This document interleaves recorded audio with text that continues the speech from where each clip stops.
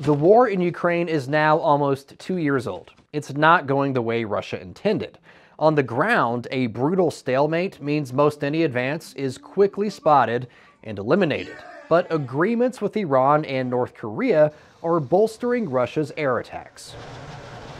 Over the last few weeks, the Russians resumed their winter warfare practice of targeting civilian infrastructure hundreds of miles away from the front lines. Ukraine is using some of the world's best air defense systems, but it's not enough to down every threat Russia launches. Germany's most recent military aid package to Ukraine is trying to help in this regard. Germany already committed to sending Gepard anti-aircraft guns, Patriot missile, and Iris air defense systems.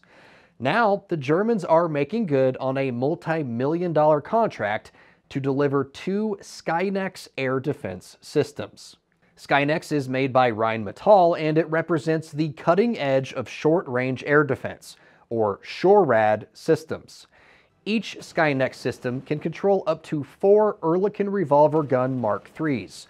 The modular revolver gun is unmanned and uses a series of optics and sensors to identify targets of various size, shape, and speed.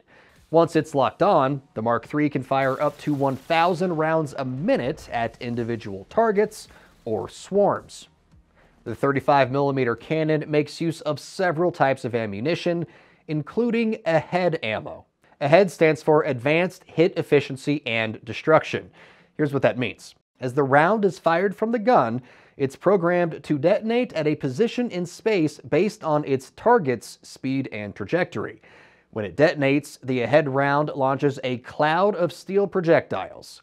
Using its kinetic energy, this cone of carnage can kill drones, missiles, rockets, glide bombs, even artillery shells.